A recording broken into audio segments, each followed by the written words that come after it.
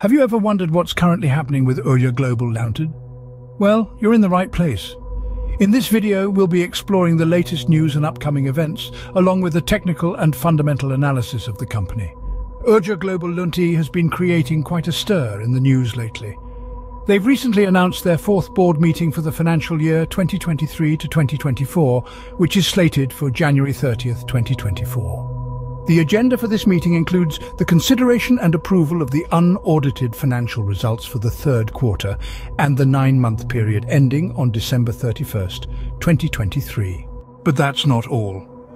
Urja Global Limited also has some significant events lined up. One noteworthy event is the expected release of their Q3 2024 earnings.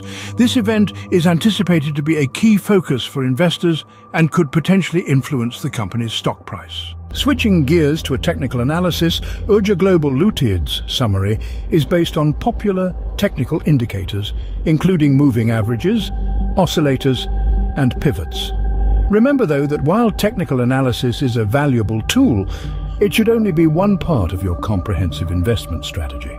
Finally, from a fundamental analysis perspective, the company has demonstrated a rather disappointing profit growth of -5.92% for the past year.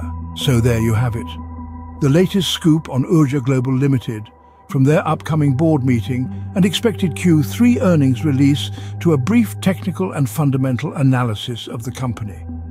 Remember, investing is not just about numbers, but also about understanding the company and the market. Until next time, keep your investments smart and your returns high.